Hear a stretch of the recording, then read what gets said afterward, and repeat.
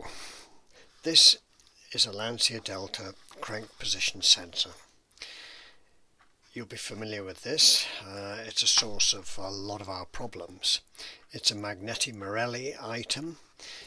It's commonly used on Fiats and Italian vehicles and other vehicles worldwide. It's an induction sensor in that it needs no electrical input from the vehicle. It makes its own electricity. This is like a little electric motor basically. There's a copper coil with a magnetic rod down the middle. And when that magnetic rod is altered, has its magnetic field altered in any way, it creates an electric charge in the coil, which is sent down this wire to the ECU. The alteration in the magnetic field of that rod is caused by the 4 teeth of the crankshaft pulley passing close to it. So the tooth comes around, alters the magnetic field, a slight charge is made in the coil, it goes up that wire to the ECU and plugs in.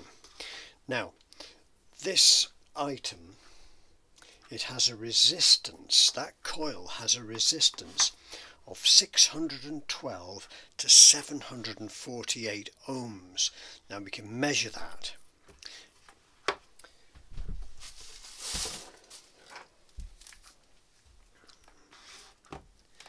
We can measure that with the multimeter. So we will set the multimeter to 20,000 ohms, and we can let's get that so you can see that. We touch that one on there, and then we'll touch that one on there, and you can see that has a reading of about 500 ohms, 520 ohms, which isn't quite enough, but it's pretty good. Now we can also check the voltage which is created when we pass a piece of metal across there. The voltage, I've got the spec sheet here downloaded from the Magnetti Marelli website. It's an SEN8D sensor. There's all the particulars. Typical application: crank, cam wheel, max operating air gap.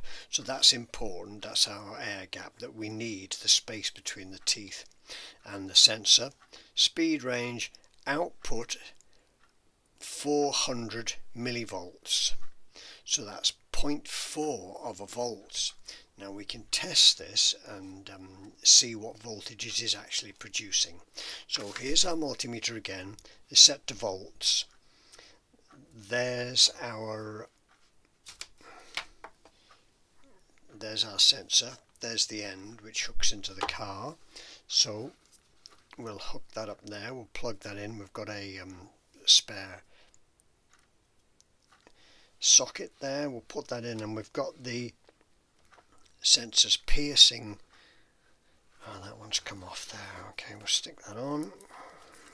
I'll shove that in there like that, hold it on with tape. Right, so now we should be able to take this, pass this screwdriver in front of it, and see what kind of current it generates, see what voltage it generates.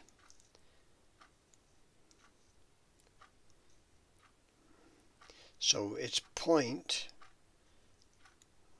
going up to 0.42, 0.52, 0.86, so it's giving a good voltage.